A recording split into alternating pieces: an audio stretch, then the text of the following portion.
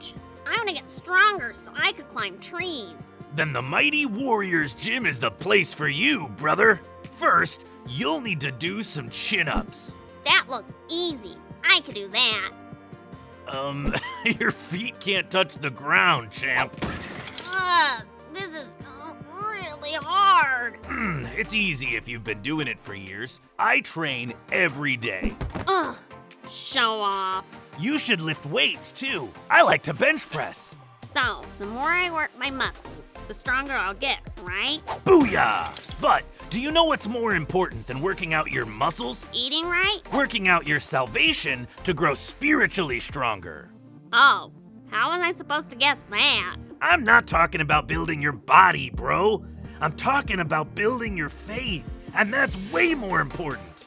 1 Timothy 4:7-8 says, train yourself for godliness. For while bodily training is of some value, godliness is of value in every way.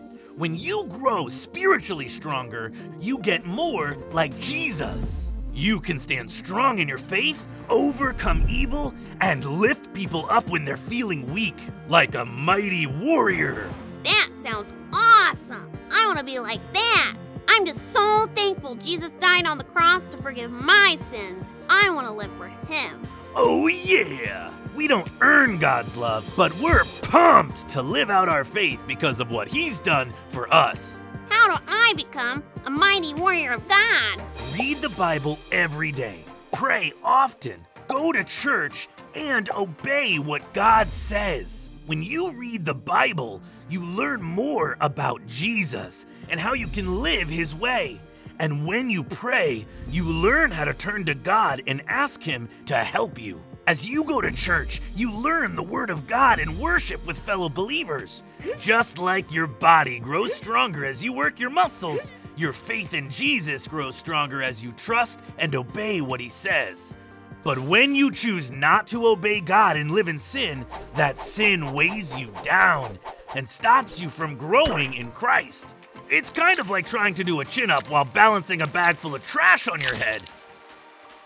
Ow! Why would you even do that? Now the place smells worse than a protein shake. Hey, protein is my favorite smell. Let me give you a real-life example. Let's say you read Ephesians 4:32. It says, be kind to one another, tender-hearted, forgiving one another, as God in Christ forgave you. You might think about how Jesus died on the cross to forgive your sins, although you did nothing to deserve it. You might pray, please help me to be kind, tender-hearted, and forgiving to others.